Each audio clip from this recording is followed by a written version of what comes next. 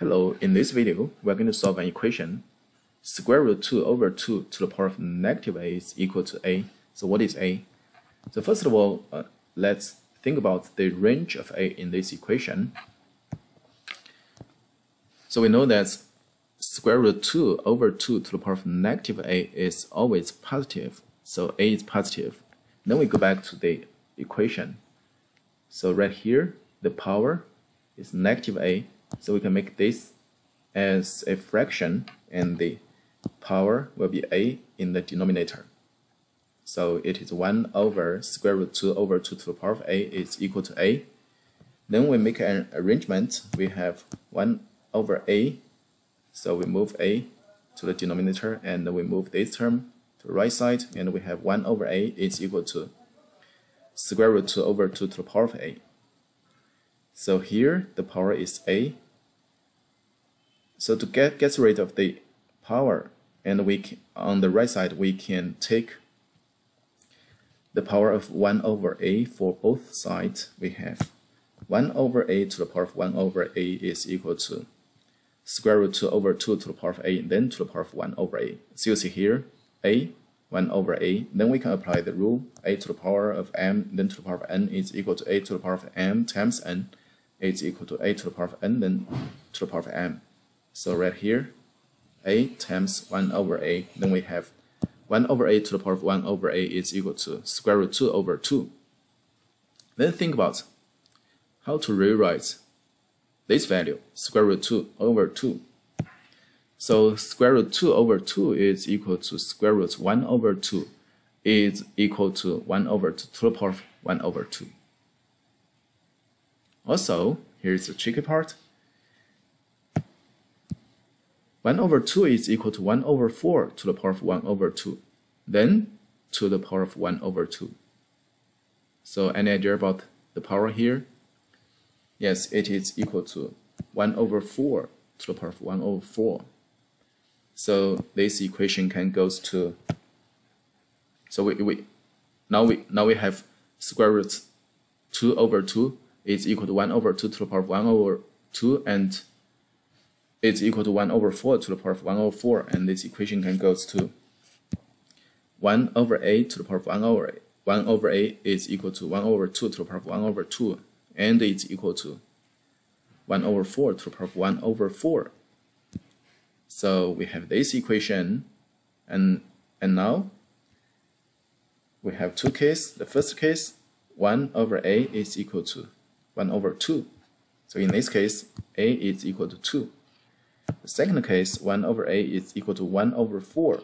We have a is equal to 4. So we have two positive roots of this equation. So now the question is, how many real roots does x to the power of x is equal to c has when x is positive? So we have already got 2 and 4 as the two positive solutions of the original equation. Is there any other roots of the original equation? So then we will move the question to this equation.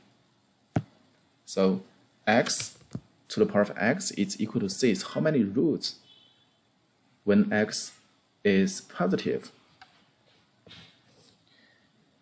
So to answer this question, we will set a function y is equal to x to the power of x. Then x is positive, so x to the power of x is positive. So we can safely take a natural log for both sides. We have ln y is equal to ln x to the power of x. So here we can apply the rule ln a to the power of b is equal to b times ln a. So then it can goes to x times ln x. Then we differentiate both sides of the equation. So we have y prime, the derivative of y over y is equal to, so this side differentiate this side, we have ln x plus 1. Then we have y prime, the derivative of y is equal to y times ln x plus 1. So we know y is equal to x to the power of x. So y prime can be written as x to the power of x times ln x plus 1. Then we let y prime is equal to 0, so the derivative of y is equal to 0. Then we get this equation, x to the power of x times ln x plus 1 is equal to 0. So as we said before, x is positive, so x to the power of x is positive. The only solution for this equation is ln x plus 1 is equal to 0. Then we have x is equal to 1 over e. So we know that x is equal to 1 over e, y prime is equal to 0. So when x is greater than 0, so x is positive, and is less than 1 over e, so you see here, this term will be negative. ln x plus 1 will be negative when x is in this range, and x to the power of x is positive, so y prime is negative in this range. Y decrease in this range. So when x is greater than 1 over e, greater than 1 over e, so this term ln x plus 1 is positive. X to the power of x is positive, so y prime is positive.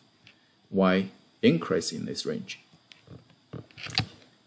When x is equal to 1 over e, y prime is equal to 0, and y is equal to 1 over e to the power of 1 over e. So this is a local minimum. So we got an idea about what the graph of y looks like. So we just directly bring up the graph of the function y. So it's something like this. It's decrease in this range, and here is the local minimum as x is equal to 1 over e, and the increase in this range. So this is the overall graph of y. So the question is, what are the two upper limits on both sides? So, when you determine if there is intersection between the graph of y and the level c. So if there are intersections, there are roots. So let's evaluate the upper limit on both sides. So when x, so this side, when x is approaching 0, it's approaching 0. So what is the limit of y? So y is equal to x to the power of x. Then x to the power of x is equal to e to the power of x times ln x. So when x is approaching 0, what is this?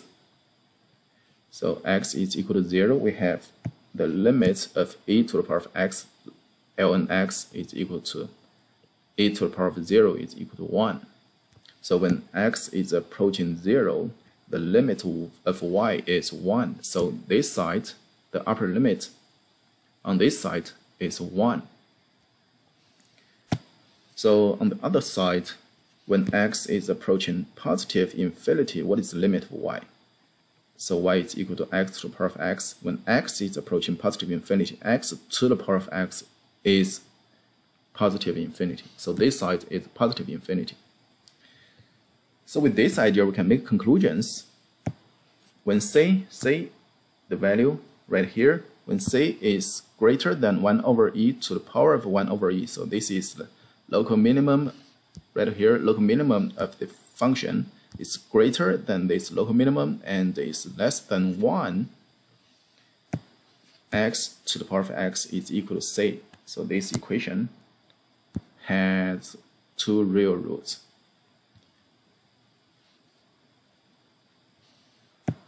When x is greater than 1, x to the power of x is equal to c has one real root.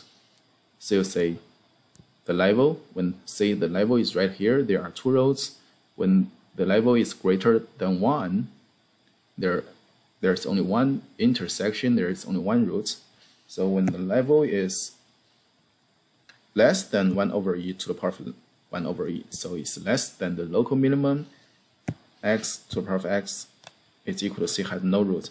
So there will be no intersection when c is lower than the local minimum.